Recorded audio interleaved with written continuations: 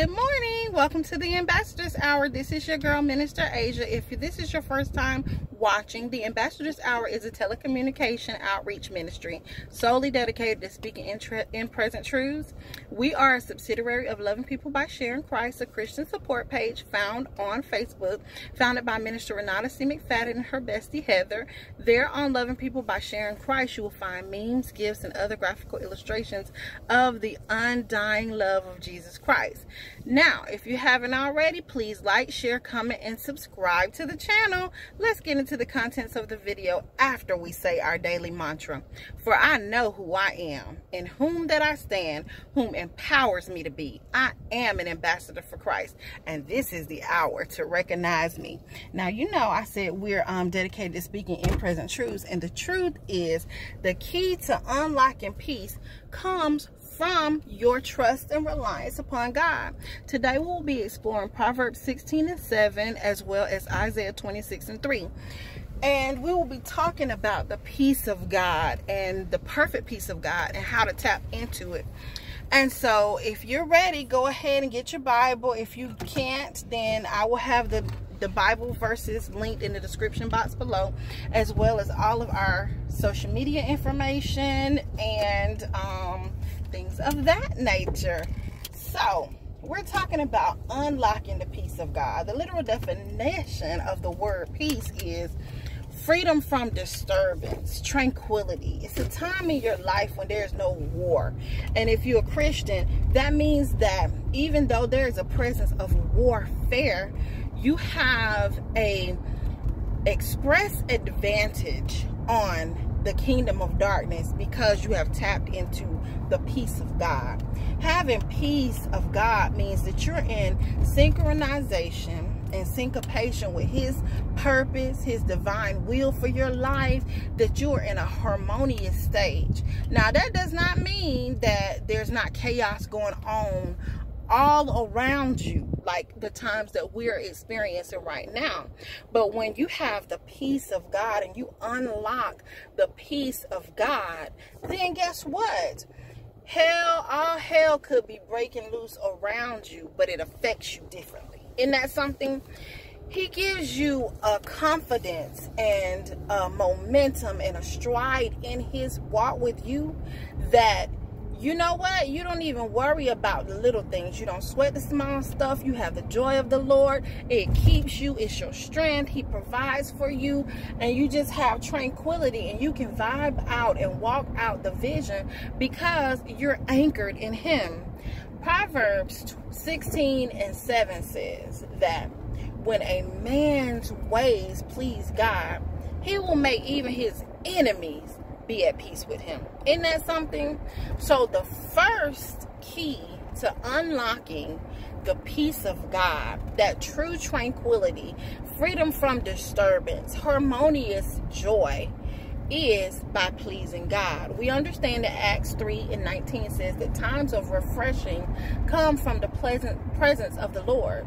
The more you spend time, like Psalms 91 says, under the shadow of the Almighty, under his wings, the more you spend time in fervent prayer and the more you spend time just asking God what it is that he has put you on this earth for, and you spend time cultivating your spiritual gifts and developing who you are as a man or a woman of God, and seeing what your role is, what you're supposed to do for your children, what you're supposed to do in your occupation, what are you supposed to do in your church, what are you supposed to do in the community. As you start trying to please God and do Matthew 25 ministry, where when Jesus came, he said, when I was hungry you clothed me, when I was naked you clothed me, when I was hungry you gave me food.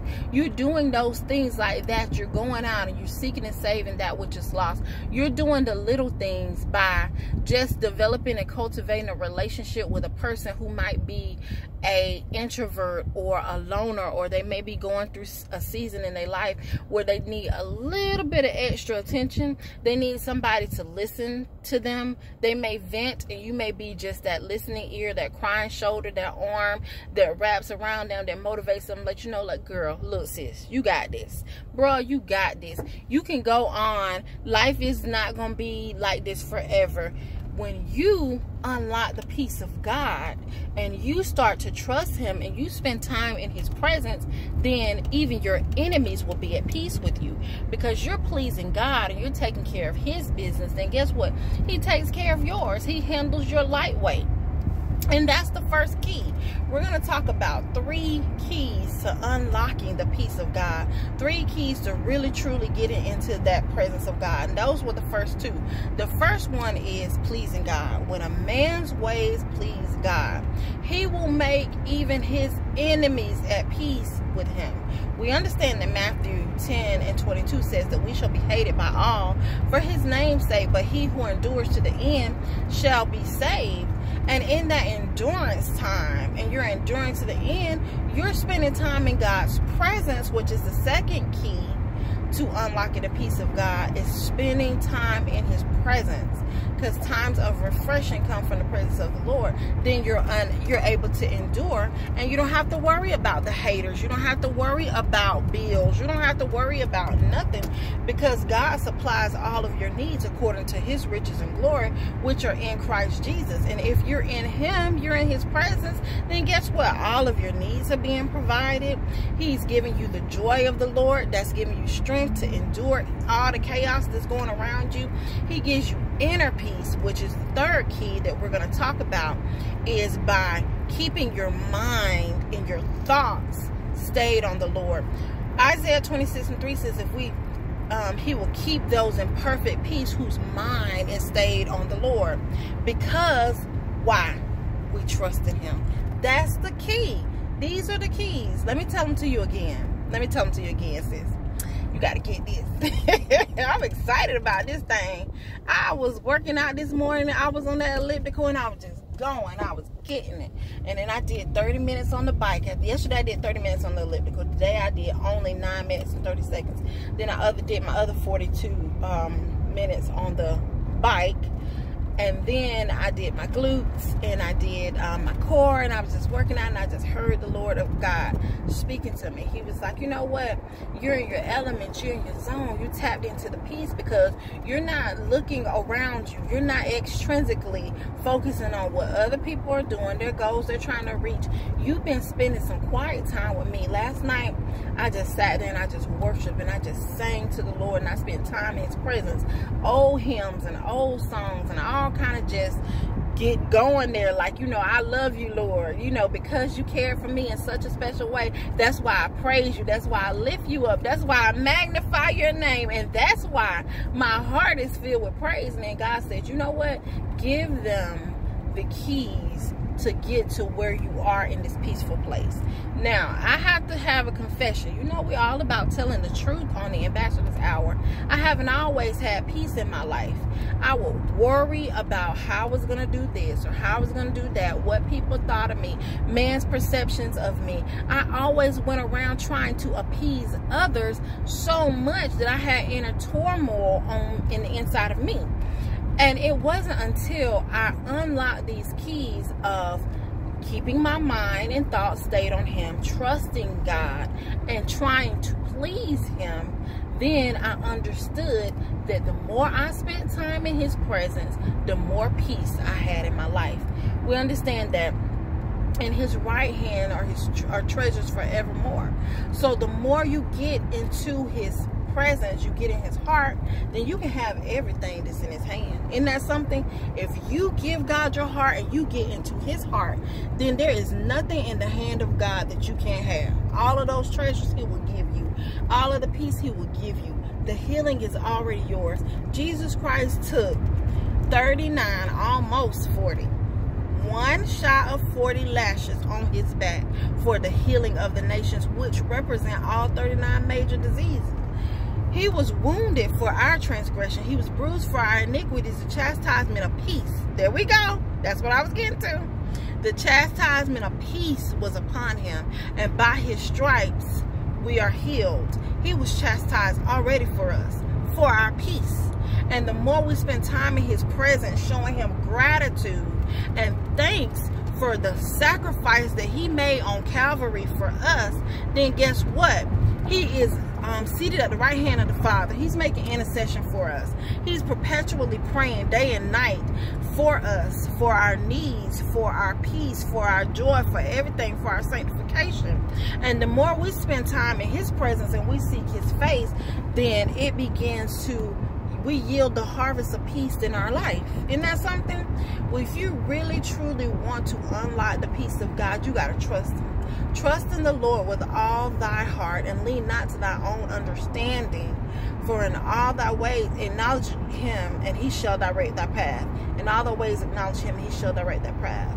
That's Proverbs 3:3-5. Trust in the Lord with all thine heart. Lean not to thy own understanding, but in all thy ways acknowledge him, and he shall direct thy paths. And the paths, the multiple paths that he leads you are peaceful paths. He leads you beside the still waters. I know sometimes when I sit down and I listen to the pond and I hear the water just flow, it's so tranquil and it's so calm. When you're walking on the paths of God and you're spending time in his presence, he refreshes you because he takes you the scenic route. And along that route, you see so many scenes. You begin to look at things in the earth in a whole different way just by being in the presence of God. I'll never forget, back in 2003, I was in college. I was taking microcomputer specialist, and it was a very, very tedious course. And I was doing programming at the time, Visual Basics, and I was learning how to write computer programs. When I signed up to be a microcomputer specialist, I thought it was going to be more of the software side, where I would be creating documents, making web pages, things of that nature. But no, this microcomputer specialist teaches you how to actually format and write code and make computer programs. But I'm not a quitter. It was hard. So I was sitting there and I was studying, and at the time my mom, she was very sick. She had just had 2 toes amputated, and my grandmother was living with us, and she was she had brain tumor for several years before she died, and she had uncontrolled diabetes. And it was like I had to help take care of her and take her places. I had to take my mom to the wound care center.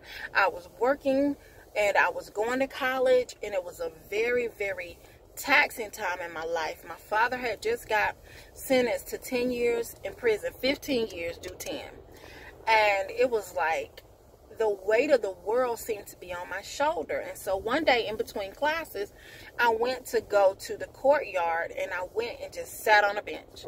And I just sat on a bench to try to cram before I took my exam, my Visual Basic exam. We had to write some code to program ATM machine. It was a very intense piece of code, pseudocode, and it was difficult. And I was like, Lord, I need to know this language. You're speaking in ones and zeros, and I only speak English and Spanish. I failed French with a 65 in 9th grade. Lord Jesus, I'm gonna need you to help me make this raiment. He said, put it down. Put it all down. I put the books down. I put the notebook down. I put everything down. And he said, just take a look. And I sat there and I looked, and before me there was an open field, and there was a butterfly on there. And in the butterfly, there was it was so free, and it was so liberating, it was so tranquil. And God began to show me how he metamorphosized me. In my former days, I was a mess. I did some trifling things and things that I was not proud of.